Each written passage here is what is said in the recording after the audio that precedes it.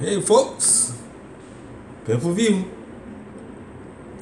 You know what this channel is about?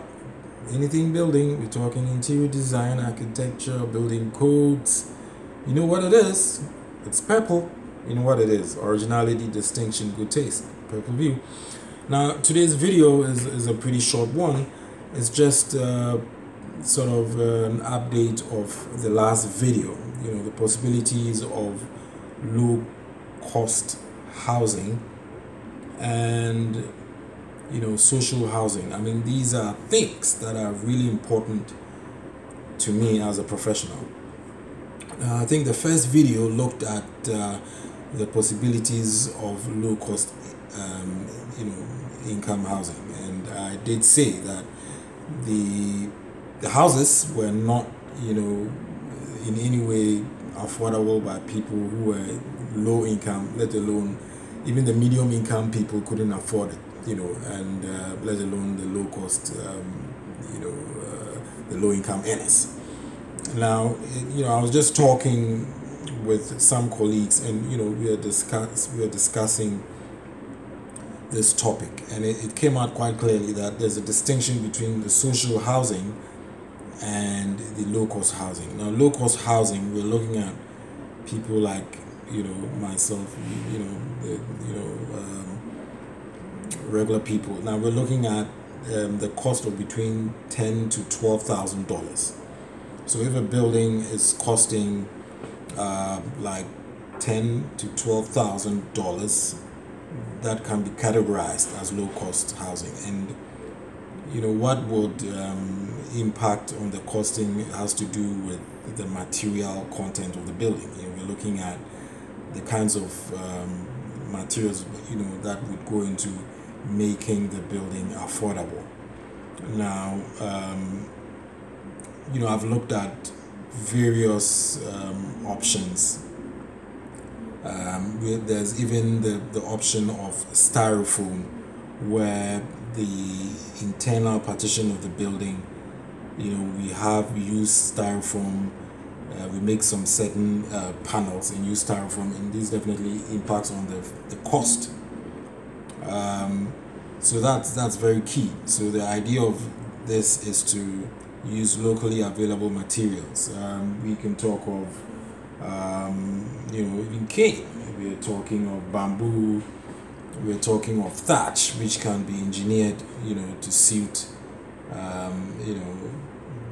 that kind of a housing. We're looking at there's even coconut fiber, jute, stones, so that's for low income. And now when we look at the social housing, we talked about social housing is for people, majority of people who cannot afford to pay for accommodation. That's and I talked about homelessness in my maiden video as far as the possibility of low cost housing is concerned. I talked about homelessness, and the social housing are for people like that. And I think it is imperative, it is key, that we as the pundits, we as the professionals, we as the nation builders, we as real estate people look at this phenomenon and take it by the horn, because there are too many unplanned settlements that are developing in many parts of Accra, like I mentioned in my other video.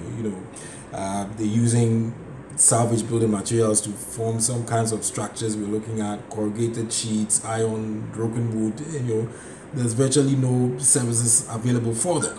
Even movement within the premises becomes a problem, and obviously these things impact on the urban landscape. It leads to flooding, it leads to pandemic, this disease, and all that. So I think that the powers that be need to take this issue quite seriously.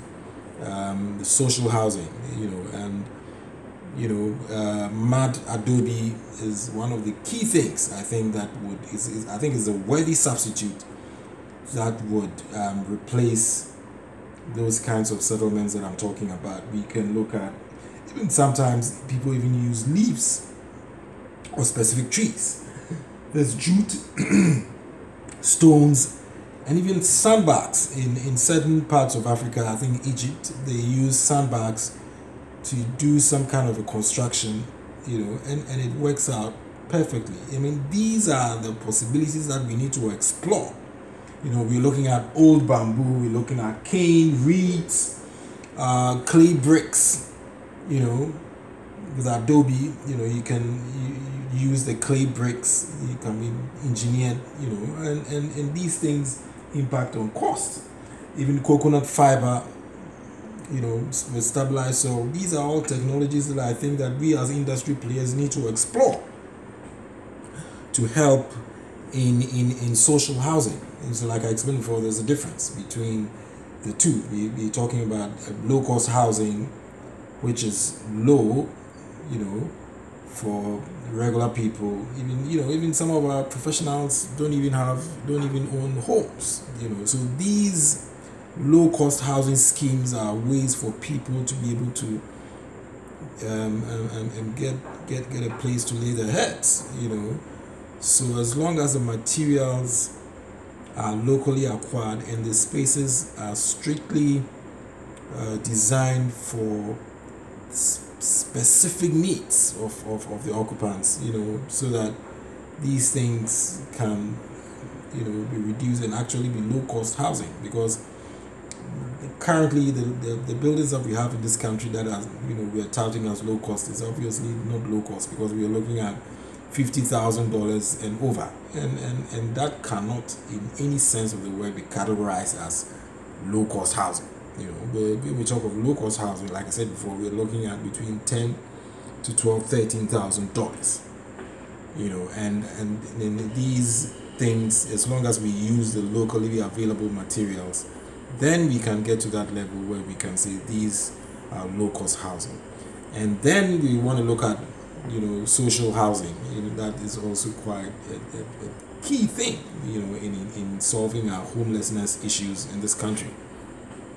So I think that Adobe construction is something that we really need to look at, and then I think it would go a long way to help a lot of us off the streets. This homelessness issue has to be sorted out. So we're looking at bamboo is also another very good material that we can use for social housing. And like I said in my previous video, it has a high tensile strength, so we can go multi-levels. There's jute, there are even stones. All these things are, these are key things we need to study and use in our social housing schemes. And then of course I also talked about container homes. It's also a way to go. So and that can be used for low cost housing. You can do the insulation with styrofoam panels, both in and out, to help with the energy efficiency and all that, making the thing habitable, and it's easier and quicker to build, as again it comes down to the numbers. So this is just a supplementary video to the one I just did, and I hope you guys appreciate that. Like I said, industry players, the pundits, and we as professionals in the industry need to look at this and make this homelessness in Ghana a thing of the past. And I also talked about the mentality where we think that as long as a building is not by brick and mortar, is not good. That we should disabuse our minds of that.